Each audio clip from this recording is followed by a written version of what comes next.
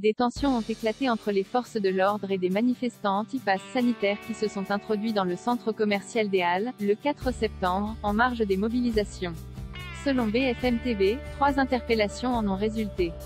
En marge des mobilisations contre l'extension du pass sanitaire et la vaccination obligatoire pour certaines professions, le 4 septembre à Paris, des manifestants isolés se sont infiltrés peu avant 17 h dans le centre commercial des Halles, entraînant une intervention de la police, selon notamment l'AFP.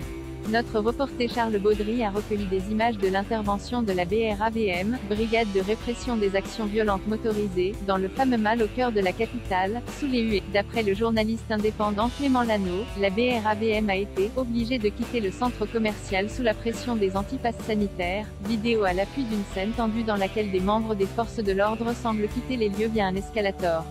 Une internaute a en outre relayé sur Twitter une vidéo, présentée comme datant du même jour et visiblement tournée à la station de métro Châtelet-Les Halles, dans laquelle on voit des membres des forces de l'ordre donner des coups de matraque et immobiliser au sol une femme, sans que le contexte exact de cette scène ne soit connu. Selon BFM TV, 3 personnes ont été interpellées pour violence et outrage sur les forces de l'ordre en lien avec ces tensions au Forum des Halles. Personne n'a été blessé et aucune dégradation n'a été signalée. Le ministère de l'Intérieur, cité par l'AFP, a lui indiqué que 3 personnes avaient été arrêtés à Paris le 4 septembre dans le cadre des mobilisations anti-pass sanitaires, sans donner plus de précision. Les manifestations anti-pass dans la capitale se sont par ailleurs déroulées dans le calme ce jour-là.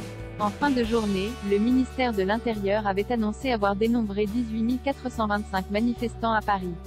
Le collectif militant Le Nombre Jaune, qui publie un décompte ville par ville, n'avait pas encore donné de chiffres en début de soirée.